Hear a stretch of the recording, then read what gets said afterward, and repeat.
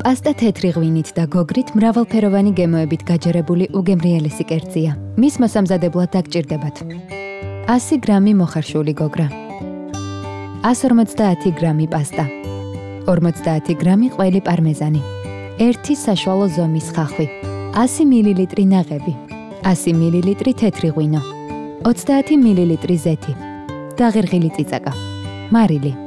პირველ რიგში მოვხარშოთ პასტა. პარალელურად კი დავიწყოთ соуსის გამზადება. რისთვისაც უნდა დავჭრათ ხახვი და გოგრის რბილობთან ერთად მოვშუშოთ ცხიმწასმულ ტაფაზე. დავამატოთ თეთრი ღვინო და როდესაც ალკოჰოლი აორთქლდება, ჩავასხათ ნაღები.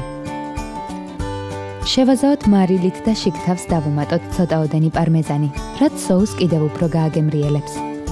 როდესაც პასტაც მოიხარშება, გადმოვიტანოთ соуსში და კარგად ავურიოთ. შემდეგ დავიწყოთ თეფშზე სერვირება და მეტი სიცხარისთვის მოვაყაროთ დაღერღილი წიწაკა და გახეხილი პარმეზანი. პასტა თეთრი ღვინით და გოგრით მზად არის. გემრიელად მიირთვით.